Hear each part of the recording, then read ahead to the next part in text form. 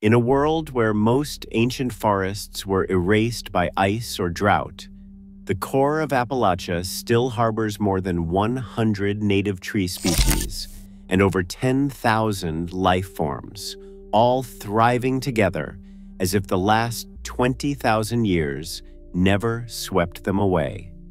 This is not a story of isolated survivors, but of entire living systems that kept functioning while almost everywhere else they broke down. How did this region escape the fate that reset so much of life on Earth? The answer still puzzles even scientists and may change how we think about the deep roots of nature itself. The numbers alone can be difficult to grasp. In the heart of the Appalachian region, Great Smoky Mountains National Park supports more than 100 native tree species, more than any other temperate forest in North America. Scientists have cataloged more than 10,000 distinct forms of life here, from towering tulip poplars to tiny mosses and fungi. Each plays a role in a web that stretches back thousands of years. This is living diversity. Across the wider Appalachian and Blue Ridge region, the count rises even higher, around 158 tree taxa, a level of diversity that rivals entire continents. These are not isolated oddities or scattered remnants. They are full communities, still functioning, still exchanging nutrients, still supporting rare salamanders, wildflowers, and soil networks that have coexisted for millennia. This is ecological continuity. In a single cove or slope, it is possible to find 30 or more tree species growing together, their roots and branches interwoven above layers of rich, organic soil. This kind of biological abundance is rare anywhere on Earth, and almost unheard of in regions that faced glacial scouring or repeated drought. Here, the tally is not just a number. It is proof that an entire living system has persisted. The scale of intact life in Appalachia stands as a quiet counterpoint to the story of loss told in so many other forests. A walk beneath the Appalachian canopy reveals a forest built on layers of time. Tall tulip poplars and hemlocks stretch overhead, but the story runs deeper than height. Here, the forest is stacked, multiple stories of life, each supporting the next. Shrubs and saplings fill the mid-levels, while a rich ground layer of mosses, ferns, and wildflowers carpets the soil. This vertical complexity is a living archive, shaped not by a single event, but by uninterrupted centuries of growth, death, and renewal. Many of these species trace their roots to the Arcto-Tertiary geoflora, a lineage that once spread across the northern hemisphere. In most places, ice ages or arid spells erased these ancient forests, breaking them into scattered fragments or wiping them out entirely. But in Appalachia, entire lineages survive together. Oaks, maples, beech, and hemlock still share the same slopes, just as they did tens of thousands of years ago.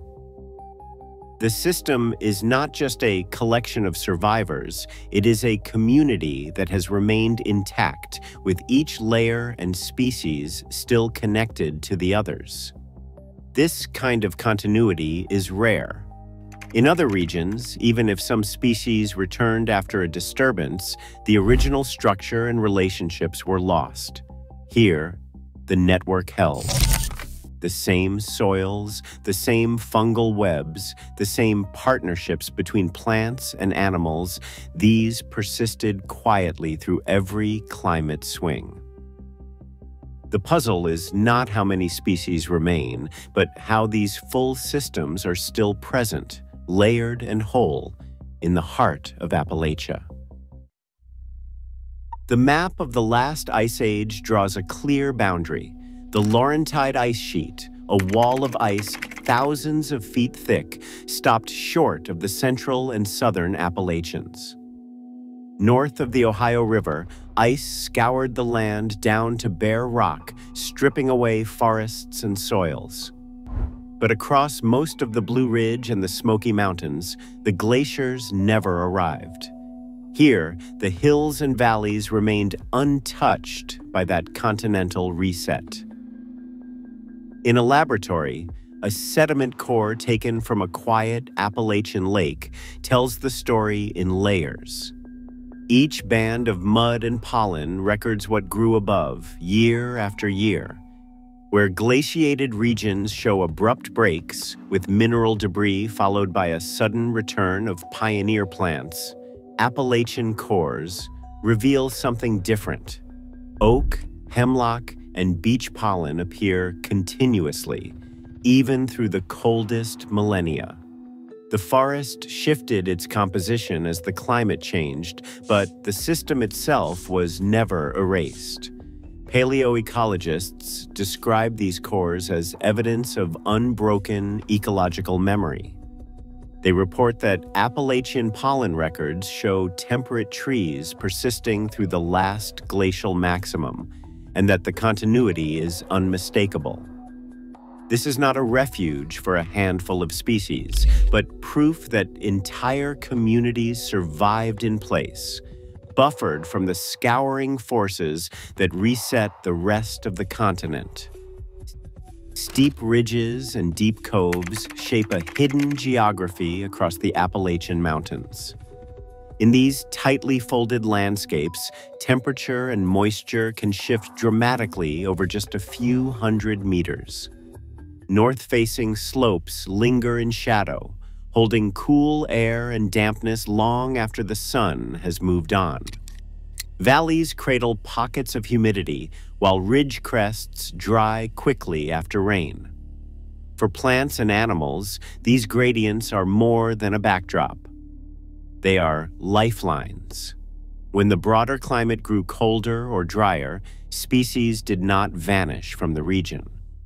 Instead, they tracked suitable conditions by moving short distances within the same mountain system. A tree species might retreat into a sheltered cove, while salamanders shifted from exposed slopes into mossy hollows.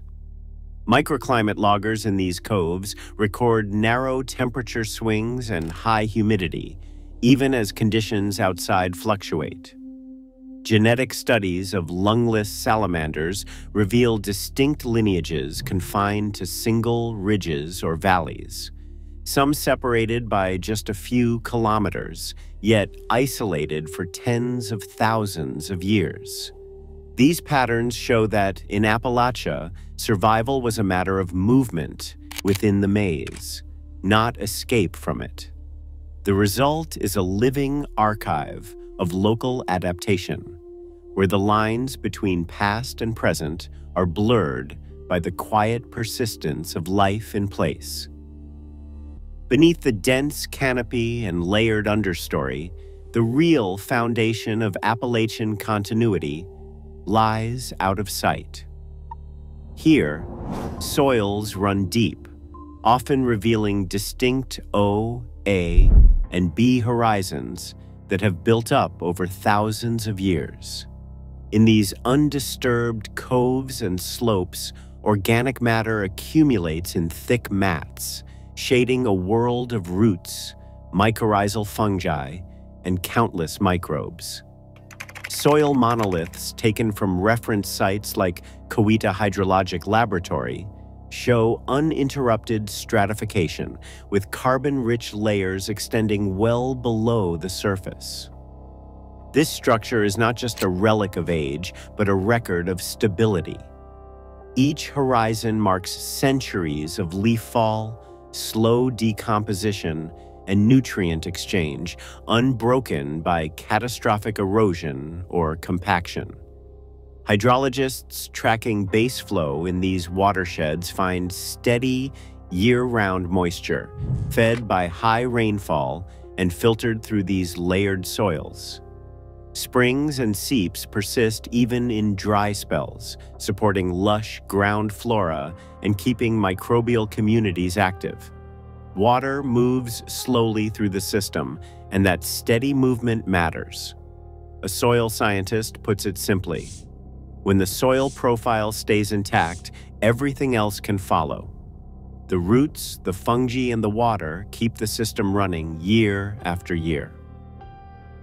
This below-ground web acts as the living infrastructure of the forest, preserving nutrient cycles and buffering change. Where soils and water systems never broke, the entire ecosystem avoided the kind of reset that erased ancient forests elsewhere. That continued integrity is why these forests still carry living systems that should not, by all other histories, still be here. A cross-section of a fallen hemlock in Albright Grove reveals rings that begin in 1654. Each narrow band traces a year of steady growth, layered through centuries of storms, mild winters, and cool, wet summers. In Joyce Kilmer Memorial Forest, another hemlock's rings start in 1682. Their pattern matching master chronologies that reach back well before European settlement. Dendrochronologists use these patterns not just to count years, but to confirm the forest's uninterrupted story. At Burnwood in New River Gorge, a black gum tree rooted itself in 1671 and has grown ever since, its wood recording every drought and rainy season. These ages are not outliers. In old growth coves and hollows across the Appalachians, living trees with origins in the 17th century are common, their rings overlapping and interlocking to form a living timeline. The continuity in these rings is quiet proof. No clear cut, no stand replacing fire, no full reset. Only centuries of unbroken life. In the heart of Appalachia, the forest acts as a living reference point, a biological time bridge that links the ancient past to the present. Here, rare combinations of trees, understory plants, fungi, and animals coexist in patterns that no longer exist elsewhere. These are not just survivors from an earlier era, but entire communities that have persisted together, providing scientists with a baseline for what temperate forests once looked like before widespread disturbance. In a single cove, researchers can study mixed mesophytic stands where 30 or more tree species share space with a dense understory, mosses,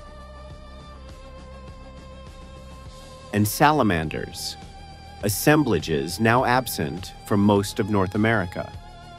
The value of these forests goes beyond their age. They serve as benchmarks for ecological research, revealing how intact systems function over centuries. Nowhere else can such original networks be observed, running more or less uninterrupted since the last ice age. Appalachia stands as a rare archive, its continuity offering a glimpse into the workings of ancient living systems. Today, Appalachia stands as a living archive, its forests holding patterns and partnerships that vanished elsewhere. In a world of accelerating change, these unbroken systems show what continuity really means. The future may reshape the land, but for now, the story of persistence still unfolds beneath these ancient canopies.